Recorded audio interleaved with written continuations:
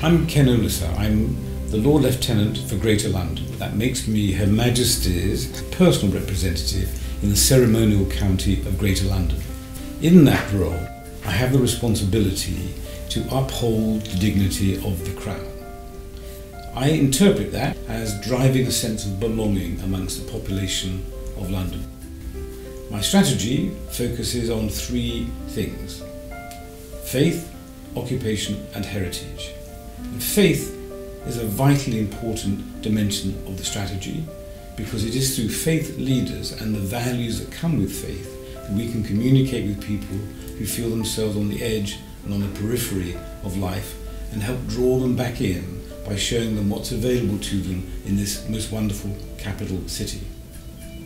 I think faith is important for strengthening communities.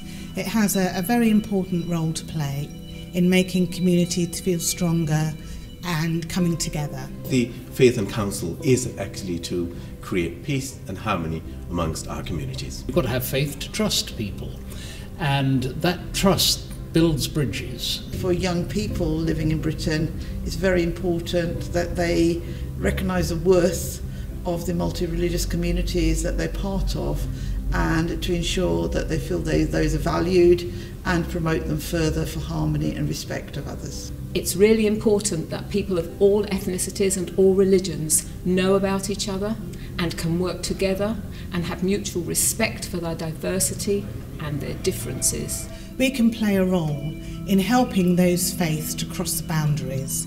So although they found strength within themselves, they need to also reach out to other communities and other faiths and build bridges that way.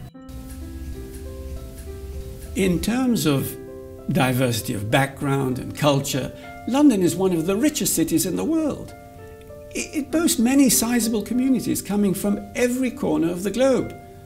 For many of these communities, faith is their cultural fountain and a source of their identity, representing universal core values that are shared across all faiths. Our aspiration in the Faith Council is to harness these core faith values, to reach out to all those who have made London their home, and to connect them more strongly to each other and to their city.